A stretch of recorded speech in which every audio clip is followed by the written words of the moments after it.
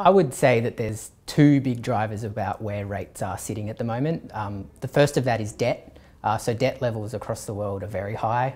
You can kind of look in many different places and they're sitting at high levels. So in Australia it's the household sector, in the US it's the government, in Europe it's the government.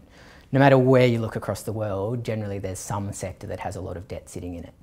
And when you think about debt, the interest rate is what makes that debt serviceable. So if debt levels were to rise too quickly, there's certain segments in each market that would probably pretty quickly come under stress. And that generally keeps the central banks trying to keep interest rates low so that everybody can continue servicing it. Well, the normalisation of rates is kind of a relative thing to me.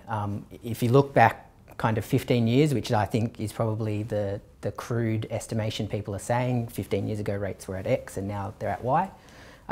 Debt levels were much lower then. So one, people could handle the higher rates because as they move higher, you don't have as much debt, so you can pay it back. Now that the debt levels are higher, as they move, you need to be a little bit more careful.